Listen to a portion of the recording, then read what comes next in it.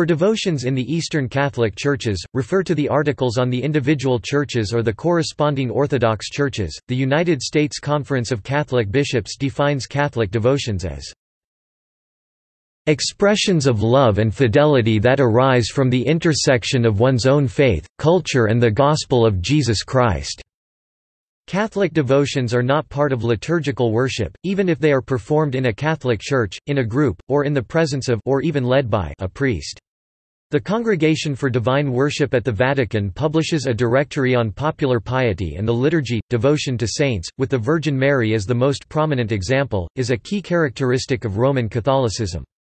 Catholic devotions have various forms, ranging from formalized, multi-day prayers such as novenas to activities which do not involve any prayers, such as Eucharistic adoration outside Mass, the wearing of scapulars, the veneration of the saints, the canonical coronations of sacred Marian or Christological images, and even horticultural practices such as maintaining a Mary garden. Common examples of Catholic devotions include the Rosary, the Stations of the Cross, the Sacred Heart of Jesus, the Holy Face of Jesus, the various scapulars, the Immaculate Heart of Mary, Our Lady of Guadalupe, Seven Sorrows of Mary, novenas to various saints, pilgrimages and devotions to the Blessed Sacrament, and the veneration of saintly images.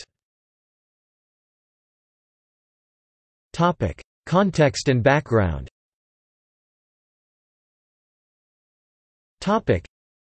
While the Catholic Church considers the liturgy as central to the life and mission of the Church and encourages Catholics to participate in it as often as possible, it also acknowledges the objective nature of the liturgy and encourages the cultivation of pious acts and personal devotions. The Constitution Sacrosanctum Concilium states, "The spiritual life, however, is not limited solely to participation in the liturgy. Popular devotions of the Christian people are to be highly commended, provided they accord with the laws and norms of the Church, above all when they are ordered by the Apostolic See." It goes on to say, "These devotions should be so drawn up that they harmonize with the liturgical seasons, accord with the sacred liturgy, are in some fashion derived from it, and led the people to it, since, in fact, the liturgy by its very nature far surpasses any of them."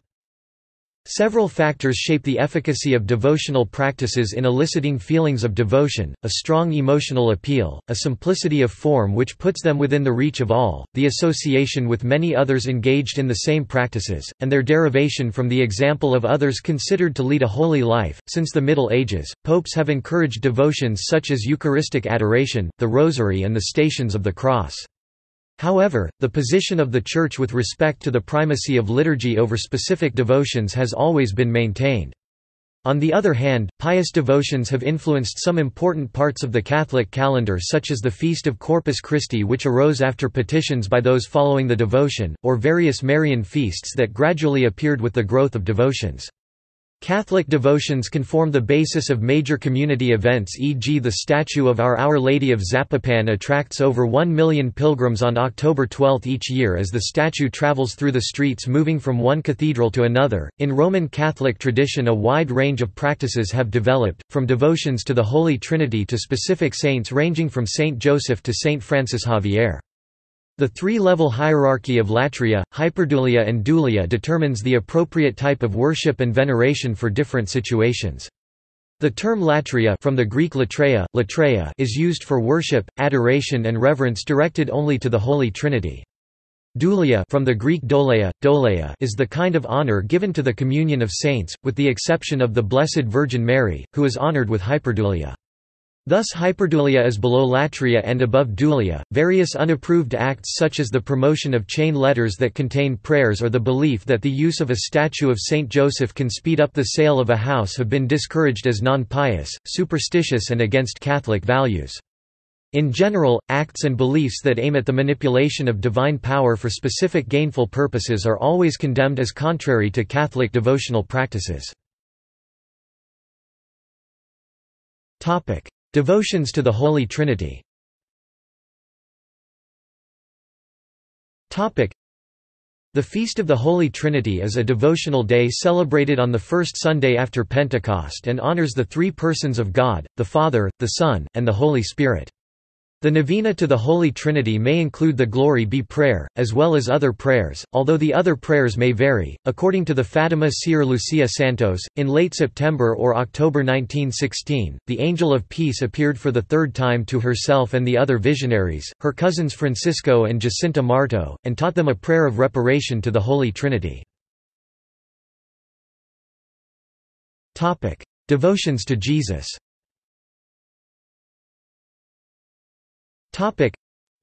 Several widespread devotions in the Catholic tradition relate directly to Jesus Christ. Official Catholic teachings consider Eucharistic adoration an important practice which stimulates the faithful to an awareness of the marvelous presence of Christ and is an invitation to spiritual communion with Him. In many cases, Eucharistic adoration is performed by each person for an uninterrupted hour known as the Holy Hour. The inspiration for the Holy Hour is Matthew chapter 26 verse 40, when in the Garden of Gethsemane the night before his crucifixion, Jesus asks Peter, "So, could you men not keep watch with me for 1 hour?" Some devotions have the form of acts of reparation to Jesus Christ for the sufferings and insults that Jesus endured during his passion or for the sin of blasphemy, e.g. the Golden Arrow prayer. Devotions involving the Sacred Heart of Jesus first appeared in the 11th and 12th centuries, but most current devotions are attributed to Saint Margaret Mary Alacoque (1647–1690). In the Roman Catholic tradition, the Sacred Heart has been closely associated with acts of reparation to Jesus Christ. The devotion to the Holy Face of Jesus dates back to Sister Marie of St. Peter in 1843, who reported visions of Jesus and Mary in which she was urged to spread the devotion to the Holy Face of Jesus, in reparation for the many insults Jesus suffered in his passion. This resulted in the Golden Arrow Holy Face devotion prayer. The devotion to the Holy Face of Jesus was first approved by Pope Leo XIII in 1885. Sister Maria Purina de Micheli further promoted the devotion based on the image from Seconda Pia's photograph of the Shroud of Turin. In 1958, Pope Pius XII approved of the devotion and the Holy Face Medal and confirmed the Feast of the Holy Face of Jesus as Shrove Tuesday, the Tuesday before Ash Wednesday, for all Roman Catholics. Other devotions include the Divine Mercy based on the visions of Saint Faustina Kowalska, known as the Apostle of Mercy, and First Friday devotions which are related to devotion to the Sacred Heart of Jesus, and the Chaplet of the Five Wounds. Marian devotions.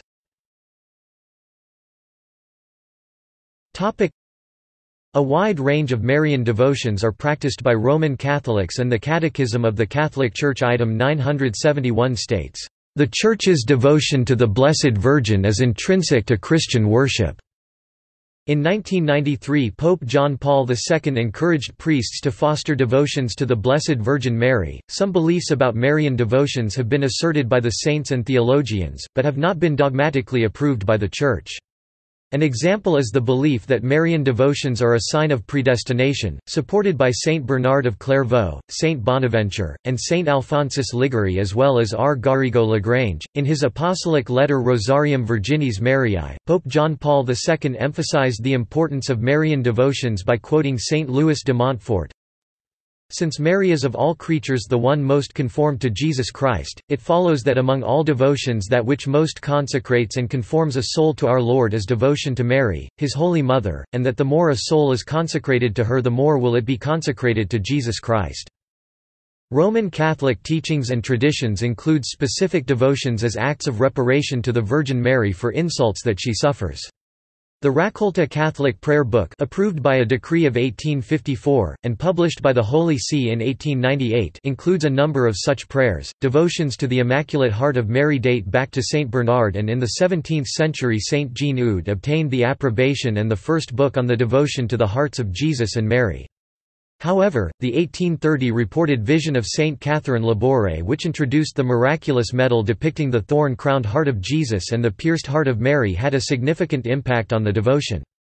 Pope Pius XII consecrated the human race to the Immaculate Heart on December 8, 1942. Other doctrine-based devotions include the Immaculate Conception, which was declared a dogma in 1854. In the 20th century, Saint Maximilian Kolbe encouraged consecration to the Immaculata, partly relying on the 1858 messages of Our Lady of Lourdes. Among the many Roman Catholic prayers and devotions, rosary devotions and spirituality are among the most prominent, and most often recited prayers.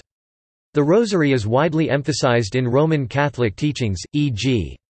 Saint Louis de Montfort's widely read book The Secret of the Rosary discusses the religious and mystical views on the Rosary from multiple perspectives. Although the scapular may have initially started as a Christocentric devotion, by the end of the Middle Ages it had taken on a distinct Marian tone, to the extent that the Encyclopedia of the Middle Ages called it, "one of the main Marian devotions of Christendom."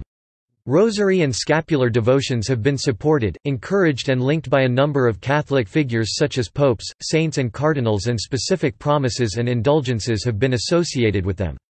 The Rosary and the devotional scapular continue to be encouraged together as key Marian devotions in the 21st century. A number of devotions involve Marian apparitions, e.g., major and approved apparitions such as Our Lady of Guadalupe, Our Lady of Lourdes, Our Lady of Fatima, or Our Lady of Akita, as well as a multitude of regional devotions across the continents from Our Lady of Good Health in India to Our Lady of Lichen in Poland. Other Marian devotions include the 5 First Saturdays, 7 Joys of Mary, and 7 Sorrows of Mary.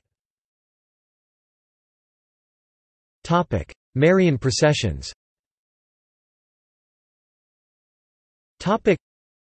Processions have historically played a significant role in the liturgical and spiritual life of Christians throughout the world.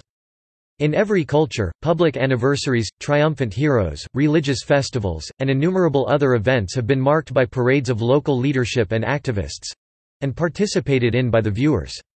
In this way, the entire community is able to reaffirm its values and traditions, while inspiring onlookers with a sense of purpose. In Los Angeles, California, a Marian procession took place annually for roughly the first 100 years following the founding of the city. In an attempt to revive the custom of religious processions, in September 2011 the Queen of Angels Foundation, founded by Mark Anker Albert, inaugurated an annual Grand Marian Procession in the heart of downtown Los Angeles' historic core. This yearly procession, intended to coincide with the anniversary of the founding of the city of Los Angeles, begins outside of the parish of La Iglesia de Nuestra Señora Reina de Los Angeles, which is part of the Los Angeles Plaza Historic District, better known as La Placita. By way of city streets, the procession eventually terminates at the Cathedral of Our Lady of the Angels, where a public rosary and Mass in honor of the Blessed Virgin Mary are offered. Subsequent years have seen the involvement and participation of numerous chivalric, fraternal, and religious orders, parishes, lay groups, political figures, as well as other religious and civic organizations. Devotions to saints.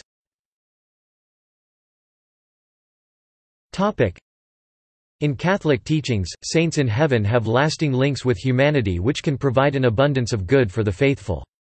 The Catechism of the Catholic Church, item 957, states, "It is not merely by the title of example that we cherish the memory of those in heaven, we seek, rather, that by this devotion to the exercise of fraternal charity the union of the whole Church in the Spirit may be strengthened. Exactly as Christian communion among our fellow pilgrims brings us closer to Christ, so our communion with the saints joins us to Christ." Devotions to saints may involve specific prayers, or acts such as the naming of schools or children after them. Some devotions seek the intercession of saints, submitting specific petitions to them. Devotions to Saint Joseph include the Novena to Saint Joseph and the Prayer to Saint Joseph, as well as the Cord of Saint Joseph. Saint Joseph's Medal is a sacramental introduced in 1971 to celebrate the 100th anniversary of Saint Joseph being declared the patron of the Universal Church.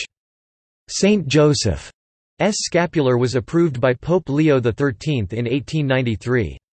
A number of local devotions and customs to Saint Joseph exist around the world, e.g. Alpine regions, Josephstragen, German for carrying Saint Joseph, takes place on the 9 days before Christmas. A statue of Saint Joseph is carried between 9 homes, and on the first day 1 boy prays to him, on the second day 2 boys pray, until 9 boys pray the 9th day.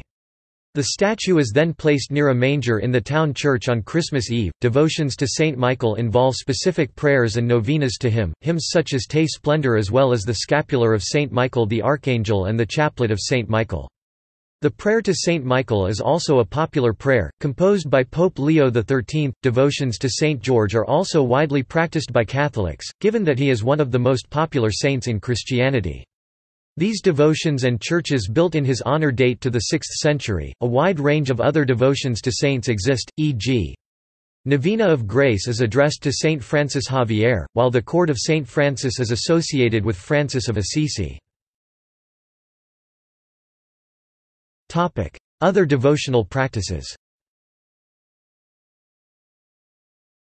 A wide range of other devotional practices can be found among Catholics.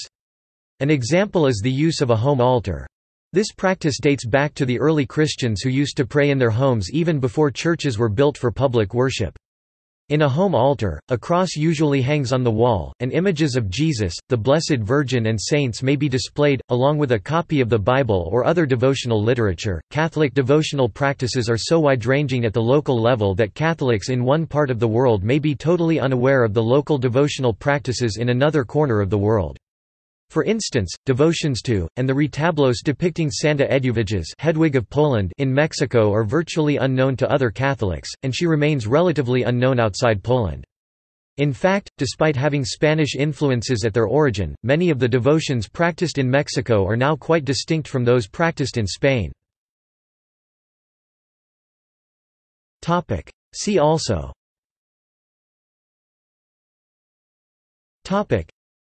Christian devotional literature, Saint George in devotions, traditions and prayers, Saint Michael, Roman Catholic. References.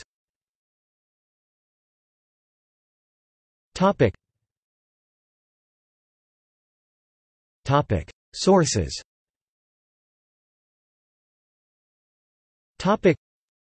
Ball, Anne.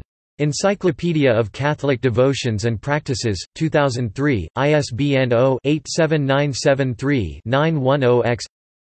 Binns, Stephen J., Sacred Heart of Jesus, 2006, ISBN 1-58595-597-3.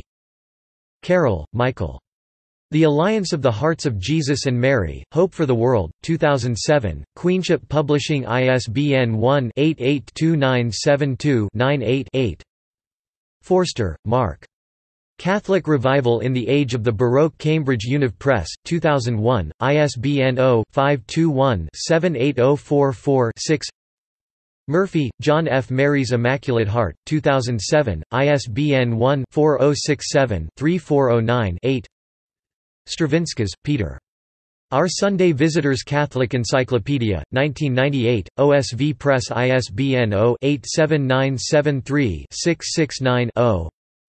White, James F. Roman Catholic Worship, Trent to Today, 2003, ISBN 0-8146-6194-7. Further reading.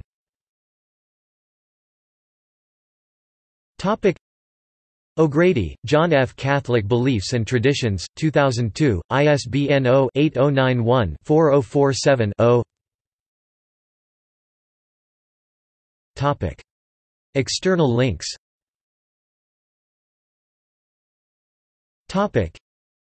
Eternal Word Television Network, Global Catholic Network (EWTN), Faith Devotionals. Carroll, Michael P.